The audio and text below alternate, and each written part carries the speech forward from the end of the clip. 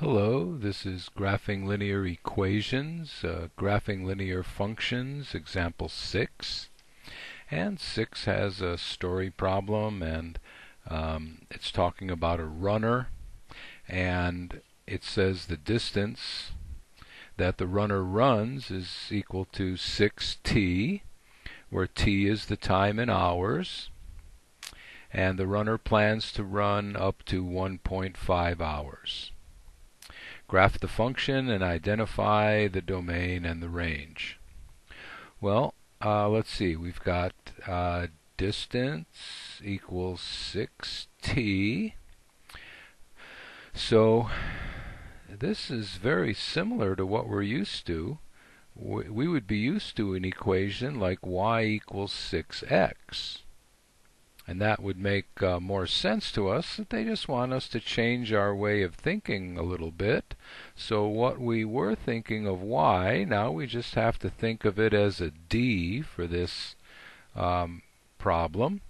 And what we were thinking of as x's, we have to think of those as t's for this problem.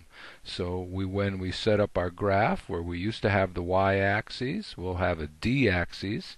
Instead of the x-axis, we'll have a t-axis. In our table, instead of a row for the x and a row for the y, we're going to have a row for the t, and we're going to have a row for the d. And it says that the time is going to be up to 1.5 hours. So I guess the time could be 0 if he didn't want to run at all. The time couldn't be negative, of course. So I've set up a little table, and I've let the t be 0, and I've chosen 0.5, 1, and 1.5 is the greatest that it can be. So, by the way, that is our domain.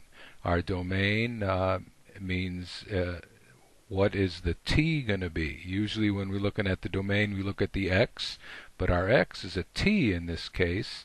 So the domain is going to be t greater than 0, actually t greater than or equal to 0, and t less than or equal to 1.5.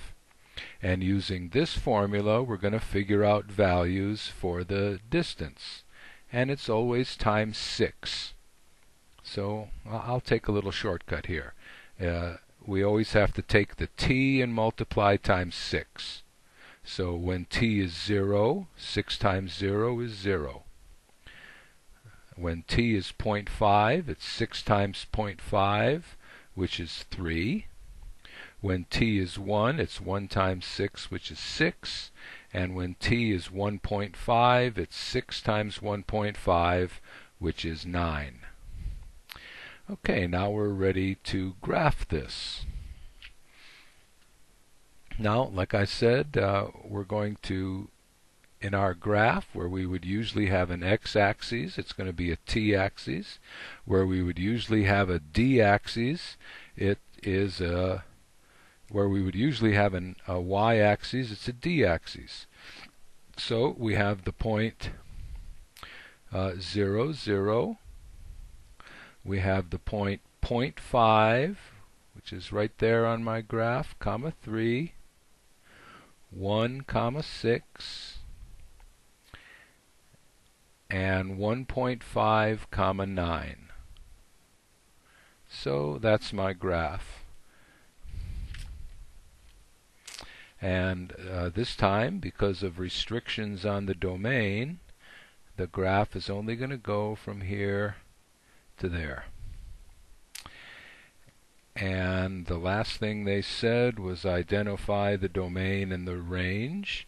And we've already talked about that as far as the domain is concerned. The domain is equal to t is our domain, so it's t greater than or equal to 0, and t less than or equal to 1.5. Now the range has to do with these d values, and d is going to be greater than 0, greater than or equal to 0, and it's going to be less than or equal to 9.